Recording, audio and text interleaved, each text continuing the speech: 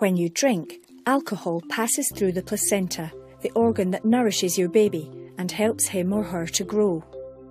Any woman can have a baby who's affected by alcohol, and it's alcohol, it's not the type of alcohol. Any type of alcohol can damage the baby. Exposure to alcohol can cause long-term harm, and in extreme cases can even result in a miscarriage or stillbirth.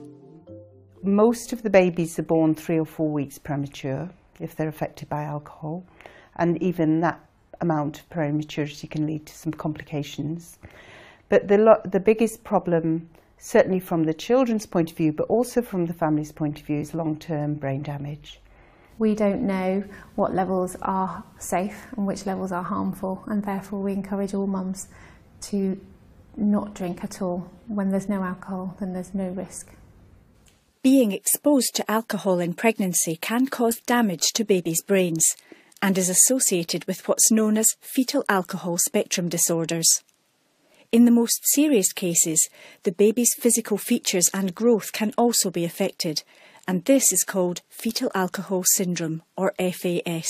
Fetal alcohol syndrome is thought to be the severe end of fetal alcohol spectrum disorder, and in fetal alcohol syndrome you can actually see that the baby's been affected. That damage occurs if women drink between 8 and 12 weeks of pregnancy. If women go on drinking later in their pregnancy, when the baby's brain is still developing, this can lead to learning difficulties with language, communication and behavioural problems. If you're thinking of becoming pregnant, or find out you are pregnant and realise you have a problem with alcohol, it's important you seek help from your GP or midwife.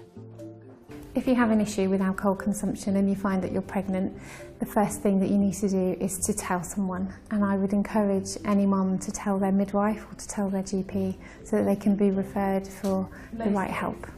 And since you've become pregnant, how much have you been drinking? A bit less, but still something most days, I'd say.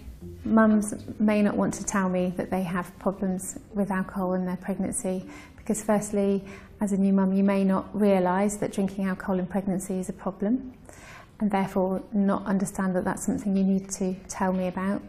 They might feel that midwives or GPs are going to judge them for having an alcohol problem and being pregnant. They may feel that they're going to have their children taken away from them, or when actually what we want to do is to support them through their pregnancy and to refer them to the right people to help them to stop.